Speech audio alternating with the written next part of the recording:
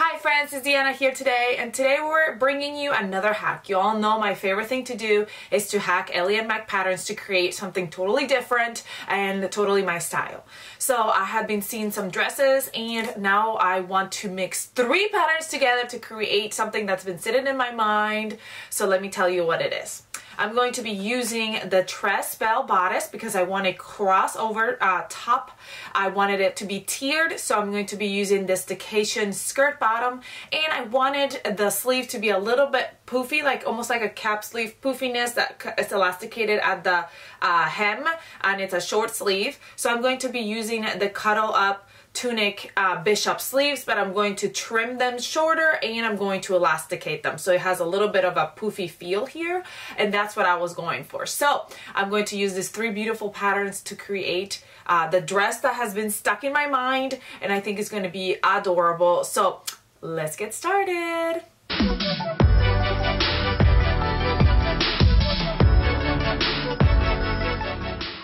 Alright friends, so like I said, cuddle up, Tress Bell, and staycation. I like to have my patterns in envelopes like this. It just makes it easier to store. I'm going to be using this gorgeous rib knit from August Closet. It's got a really good stretch, so I think it's going to be beautiful. I think this color, being that is just like it's a solid, it's a good transition piece, transition color, and then I'll be able to add like a sweater or something like that for the fall winter time, and then it's also perfect for the summer if I just wear it with sandals and stuff like that. So I think this is going to be a very good everyday wear type of dress. So we're gonna get started. I'm just going to, these all are my size. I did not change sizing on any of them. The cuddle up tunic, the sleeve on this one gathers at the top, which is great because that means that it can fit into many different patterns because you would just gather it to fit whatever your arm size is. The Tress Bell, it's a fitted dress at the waist. And then the staycation skirt gathers to fit the waist. So that's why these are all interchangeable with each other. And there's really other tops that you can interchange with the staycation if the bodice was not what you were looking for, but you wanted the staycation dress, or if the Tress Bell is what you were looking for, but you wanted a different bodice, a different skirt, you can do that as well. So let me go ahead and cut and we'll get started sewing.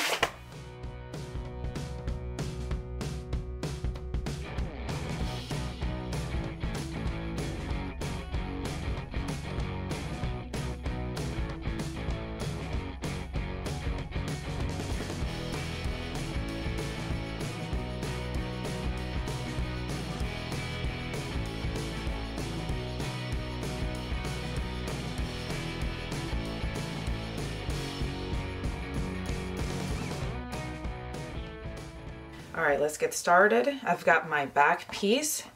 I'm going to grab his face up. I'm going to grab my front and I'm going to place them face down right on top, and I'm going to sew up the shoulders. So you can see the arm sides are matching, and sew up the shoulders right sides together. Okay, I'm also going to go ahead and prep my skirts by grabbing my middle tier and placing the sides right sides together. And if you're doing a pocket, you would put up the pocket here, but I decided to not do a pocket. Sometimes I don't like the bulk of a pocket, and I always have like a crossbody purse or something like that. And phones are so heavy right now, like they're so big and heavy that I just feel like it's so much bulk hanging on the side of my dress. So I don't usually love having pockets on knit dresses. I know that goes against, you know, every rule or every... But I just don't. Comment below and let me know what you think. Do you like having pockets on your knit dresses, or do you omit the pockets? Am I totally wrong for not liking pockets? Alright, so once I have that first tier together, I'm going to do the same thing for the second tier. So now they're just prepped out. We can also prep our sleeves because once we get them ready to attach, we're going to attach them on the round. Because we're going to gather the cap, we're going to put in a gathering stitch here for them to fit into my arm side. So what I'm going to do is I'm going to sew up these sides.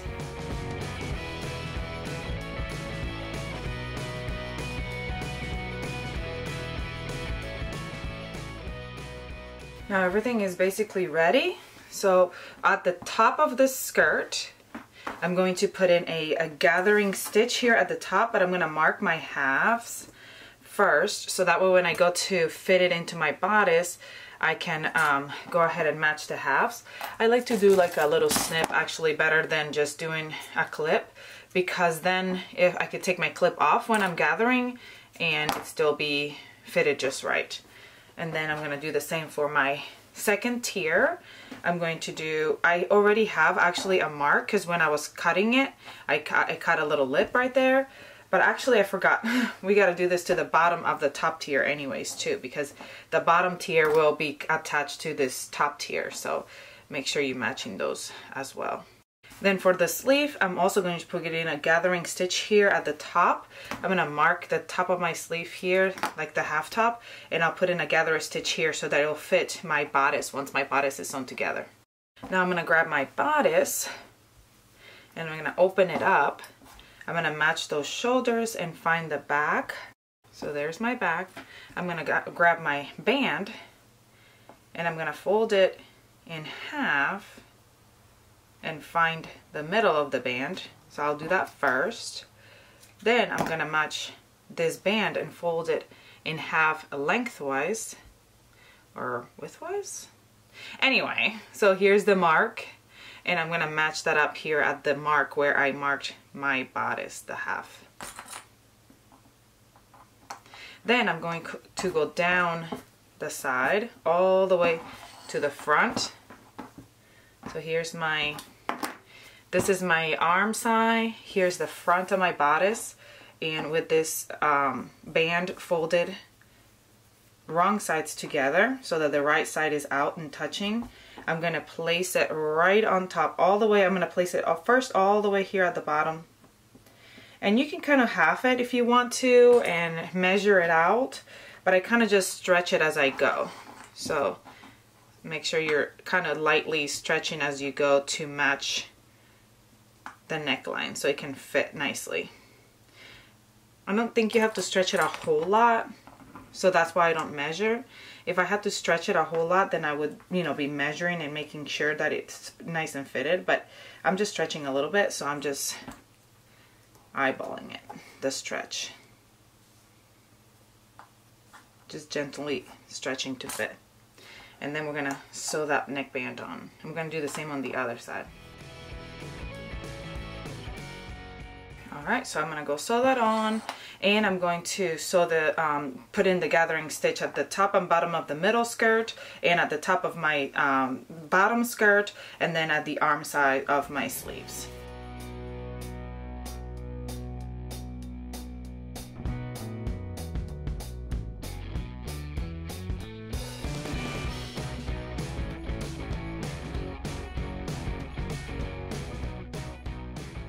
Alright, before I attach the sleeves, we're going to fold these, the front right sides together and close up the sides by grabbing the sides together and then putting this little piece at the front right here against right sides together right here. You might want to go ahead and steam this band first. It's a little wavy, but once you steam it, it will go down. It's because the threads are pulling it all in, but steaming it kind of blends them all out. And then I'm going to put the next one right on top and sew them together and do the same on the other side. So you'll be sandwiching one of the edges in with the back and the front, and then on the other side you'll have the back and the front together, and then you'll have the edge right on top right here. Alright, now I've got my bodice here, and we're going to mark that half of my bodice. So I match those sides together, and then I'm going to grab my scissors and mark the bottom just like I did with my tears. My tears, not my crying tears, but like my dress tears. Okay, you probably didn't think about that, but I thought, so I had to explain it. Anyway, just know that the two fronts are going to be together when you're sewing it to the skirt. You're going to have one back and then two fronts, so make sure you're attaching both of them to the skirt. And then we're going to grab our top tier. The second tier is a lot wider. So the top tier, and make sure you're grabbing the top section. And the way to tell is two ways. You either will have a pocket if you did a pocket, or like right here you see that it kind of goes in a little bit at the waist. So this is the top area, and then it goes straight, and this is the bottom area. Can you see that? How it goes in a little bit right here? So this is the top, which means that we need to gather this top the size of our waist. So we're gonna put it there. I used the basting stitch method, which is just a long straight stitch, but you can use any kind of gathering method you like. And what I like to do is I like to grab it by the quarter points, kind of go like this, and then pull from one side. You're gonna pull the basting stitch and gather from like side to side. And so when it's gathered the width of it like that, now I know that this is gathered enough, and then I'll just have to even out the gathers. And then I do the other side. This way, and pull the other way. Make sure that they're gathered enough so that's gonna fit. And then even them out, and then I start attaching them. And how you attach them is you're gonna attach the skirt right sides together to the bodice. So I'm gonna turn this skirt right side out, and then we're gonna start fitting the bodice into the skirt. So where's my mark? Here's my front mark, and that's where the front is. Here's my front mark on my bodice that I created right there, and match those up. Then I'm going to match up my side. The bodice needs to be fitted over the skirt, so the skirt is basically going inside the bodice. Then the back, right here's that mark. And finally the other side. And after I do that, then I'm going to even out the gathers and do a better job at clipping them together once I gather those, even out those gathers. So we're going to do the same thing to the bottom of the skirt. So to line up, actually I didn't have to gather the bottom of the top tier. I don't know why I did that, because you're going to match up the bottom tier and the middle tier together at the bottom. So you'll do that as well, the same way that I did this one.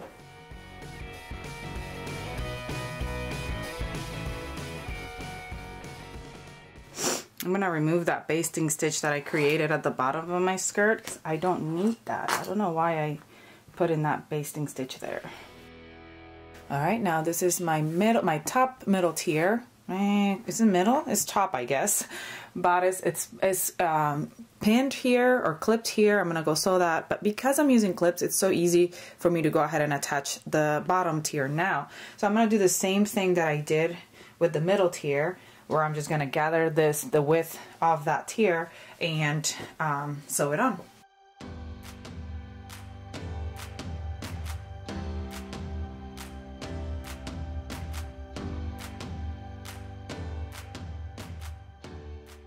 Now we're also going to attach our sleeves, and you can actually go attach everything else and then come back to the sleeves. And I think that's what I'm going to do, because I am running low on clips, and because I want to turn this inside out to attach my sleeve in there. So basically what we're going to do, let me show you now. I am so stubborn. Here I am saying that I'm going to do that, and now I am trying to do it at the same time.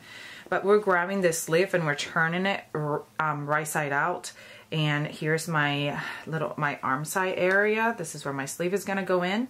This is my armpit area, and I'm gonna match up that armpit area with the armpit area of my sleeve, or right sides together, and use the few of clips I have left to clip it right there. Then I'm gonna fit the sleeve into the arm side area. And here where I marked the top, that's gonna go right here, right at the top of my shoulder seam, and clip that right there. And then from where you, from the armpit up, where you, oh, I want to make sure this is my front and this is my back. So this is not the right sleeve, because I do have marked my front and back. This is my back, so this is not the right sleeve. So let me make sure I get that right. Let me do that whole thing again, but with the right sleeve this time. All right. So now here at the bottom, we're gonna match up and go just straight up until the side. And then this is the top is where I'm going to gather it a little bit to fit, because I want it to have like a little poofy shoulder effect. The really good thing about this sleeve is that because it's like a bigger sleeve and you gather to fit, it can fit so many different patterns. Because if your arm size is bigger than the pattern, it's fine because you can gather it to fit. See how it's gathered to fit? And so now we can fit it right in there and sew it right on. I want the gathers to be more towards the top than the bottom. So we're going straight here and then keep those gathers here up top. And do the same for the other side and do the same for the other sleeve. So you'll just have a little bit of gathering here at the top, slight gather. And then I'm gonna go sew this on as well. One more clip, so I guess I'll have to do the other sleeve later. I go slow and I make sure that my gathers are still even, so that's why I like to sew with my gathers face up.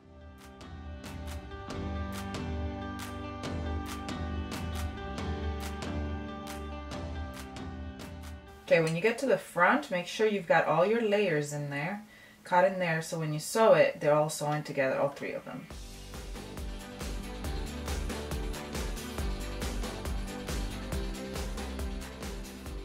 All right, we are almost done. All we've got left to do is to hem the bottom.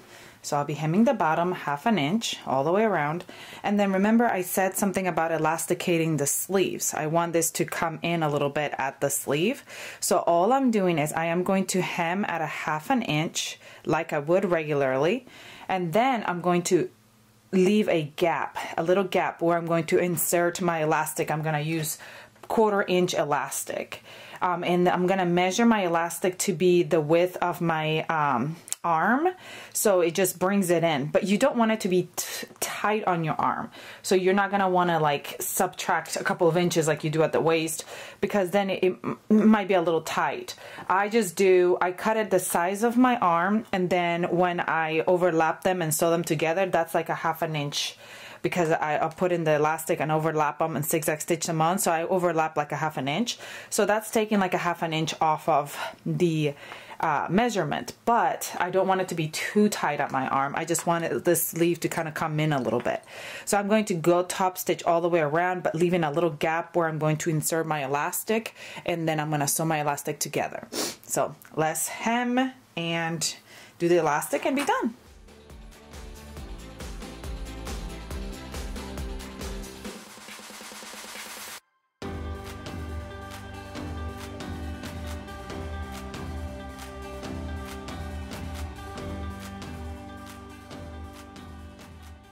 All right, so here's my little gap and here's my elastic, and I'm going to just use a safety pin. You can use whatever tool you like to use to thread that through and go all the way around. Now once it comes through, we're going to go ahead and sew them right sides together. Sew them together. I'll do a zigzag stitch right there, and then I'll fit it through and top stitch that gap right there, and we'll be done. Such an easy little hack to do to a sleeve, and it just kind of brings it in and gives it like a nice little like bloused effect. I just love it.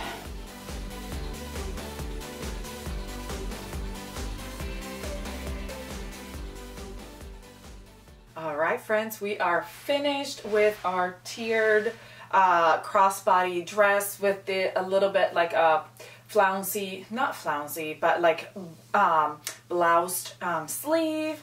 I think it turned out exactly how I was picturing it in my mind. I love it. I think it turned out amazing. This is going to be for sure a staple that I will be wearing all the time, because I just think with the color and everything, and I'll just add like a cardigan and just different little things. But I hope you enjoyed this tutorial. Please comment, like, share, subscribe if you haven't, and let me know what you think. Do you love this mix? I guess, what would it be? It's not pattern mixing, because pattern mixing, it talks about the fabric, but it's pattern mash. Pattern mash. Do you like this mash? Let me know below. I hope you have a great rest of your day, and I'll see you all next time. Bye!